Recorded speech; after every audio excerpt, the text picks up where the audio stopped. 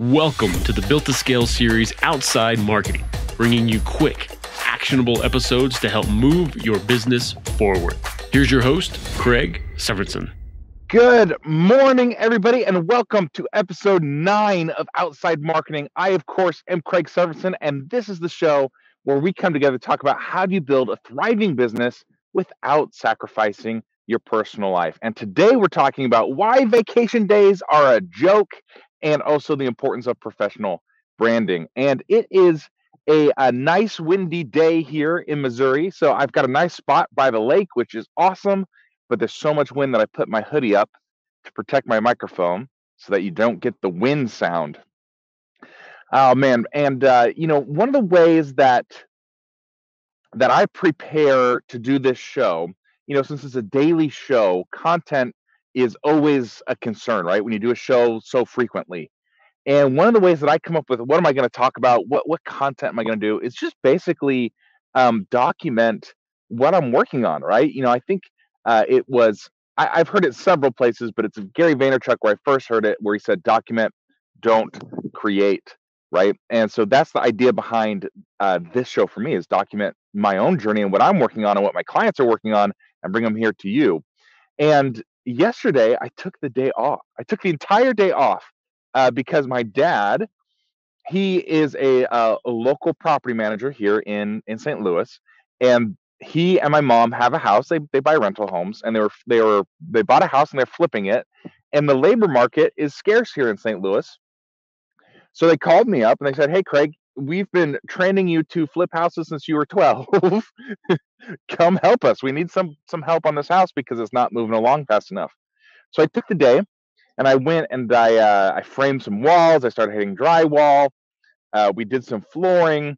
We did a whole bunch of stuff together. And I spent the day with my dad fixing up this house. And I just thought to myself, how awesome is it that I'm able to take the day to go hang out with my dad and work on this house and not have to worry about, do I have vacation days? Is this going to be a repercussion somewhere, right? Because I think that is one of the most frustrating things about working in the corporate world, right? So first off, that brings up two thoughts for me. So first off, I have a friend whose father passed away recently, and he's not much older than me, and his dad was younger than my dad. And to think, man, I can't go hang out with a parent or a friend or a family member or loved one because I don't have vacation days. Man, that's the worst, right? Like, that's just that. Imagine if that person passes away. How awful would you feel? How awful would that be? And that's, to me, one of the biggest perks of entrepreneurism is that you don't have vacation days, quote unquote, that you can go help your dad fix a house. You can go help a family member. You can go see a family member with a lot of flexibility. And you're the one in charge of that, right? And too many of us as entrepreneurs don't take advantage of that perk. Instead, we replace the corporate oppression with our own personal oppression because we're very driven people. And so what happens? We don't end up taking vacations. We don't do the things that we need to do to take advantage of our entrepreneurial freedoms. So I guess that's number one, is make sure you're taking care. We talk about how do you build a thriving business and have a balanced, thriving life. Like, don't sacrifice your personal life. The trick is not to sacrifice it. The power is in your hands. So don't squander it. Don't waste it, right? Because one day those people that you want to have seen will no longer be there. That is the cycle of life. That is truth. Everyone, all of us, are going to die one day. And you could look at that and you could be really pessimistic, or you could say, because of that, I'm going to make the choices that make the most of my life. And I'm going to go see people and I'm going to enjoy my life and I'm going to be happy and I'm going to spread joy. I'm going to make a difference in this world. And that's the way I choose to look at it. I hope you do too. The other thing about, let's go back to corporate life and vacation days. So my last, I won't, I don't want to get, this isn't a very positive story, so I don't want to tell too much about who my employer was at the time, because I don't want to speak ill of anybody. And but I was in the corporate world, and I had just taken a vacation with my family, and so we had no more vacation days. It's just, you build them up over time, or however the process works. And we'd just gone on vacation, and it was my anniversary, and my wife had just had a baby, and we decided, hey, we're gonna go out to eat on our anniversary because grandma's in town watching the new baby, and then kids. We got a built-in babysitter. Let's go enjoy our anniversary. So we head out, and in the middle of the our date, my wife starts acting really, really strange. And at first I think she's joking, but then it's very apparent that she is not remembering where she's at. She's not remembering what's going on. She remembers who I am, but she's just super confused. And it seems to be resetting like every couple seconds. And so I rush her to the hospital. It gets better and better. And she starts resetting every couple minutes. So her memory, right? This is amnesia. She's got amnesia, is what's going on. Every couple seconds, she's resetting. She doesn't remember what's going on. And then every couple minutes, and then it's every like 10 minutes, and 20 minutes, 30 minutes. As we're going, it's getting better and better. And the doctors can't diagnose her. They say it's global transient amnesia, which is just a general term for what's going on. And they're like, it typically happens in older people, but it's probably something to do with postpartum, hormones. And so we didn't know what was going on. We had no idea what was going on. And I go to my work that morning, and I'm like, I've got to not come in. And they're like, okay, that's fine. And I go and I spend the day with, and I even work. Like, I work from home. I do some, I even work, but I don't go into the office. And I go in the next day, and they call me into the boss's office. They're like, okay, should we need to talk about docking your pay because you didn't come in and you don't have any more vacation hours. And I was just like, are you kidding me? My wife is in the hospital. Well, she wasn't anymore. She literally can't remember who she is, and you're talking about docking my pay?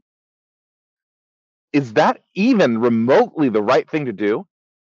But their policies say that that's what they needed to do. Now, to their credit, they fudged whatever numbers they had to fudge. Here comes the wind! It's taking my glasses! They flew away. I'll get them afterwards. Don't worry. But not remotely the right thing to do. Now, to their credit, they fudged whatever paperwork they had to fudge, and they didn't dock my pay. But how ridiculous is that? And that is the corporate world in a nutshell, right? So now that we're outside of the corporate world, we're entrepreneurs, we're owning our own business. I also feel that it is your responsibility as an entrepreneur that as you start to build team, you do better than the corporate world. You got to do better, right?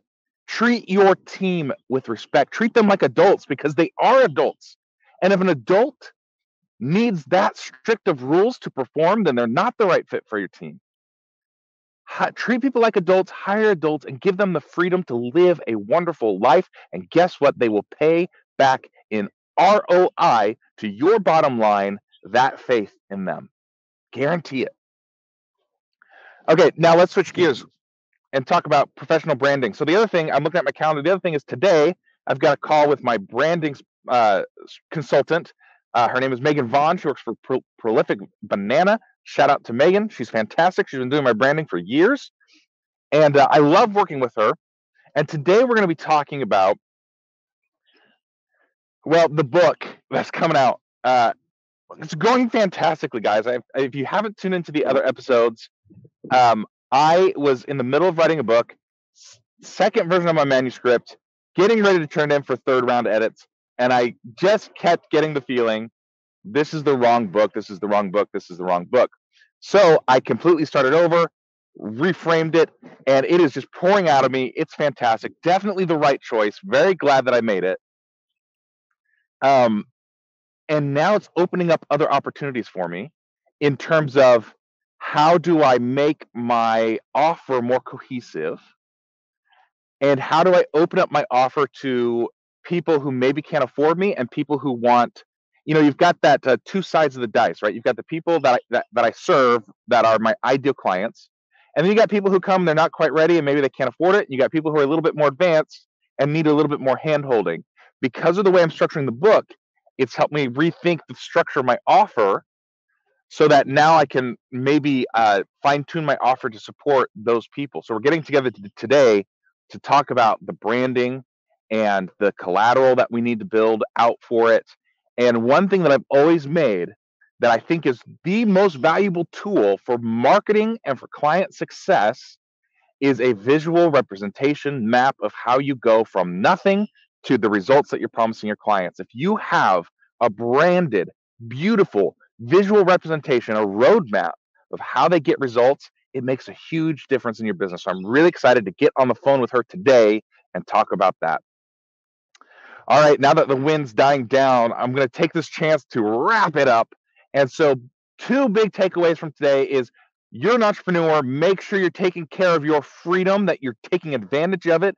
And you also have the responsibility to give that same opportunity to your employees. And number 2, professional branding is a fantastic investment. And in particular, having some sort of visual representation of how you go from nothing to getting clients is a great marketing tool, sales tool, and client success tool. Okay, until next time, take some fast focus, imperfect action. I believe in you. I got your back. Look at this gorgeous view, guys. Starting my day out like this, outside, talking to you guys, exercising. It's only been less than 2 weeks, but it has been a fantastic experience. I'm really loving it. Okay, till next time. We'll talk soon. See ya. Thanks for joining us. To check out all the Built to Scale episodes and to see how Craig can help you in your business, go to builttoscalehq.com.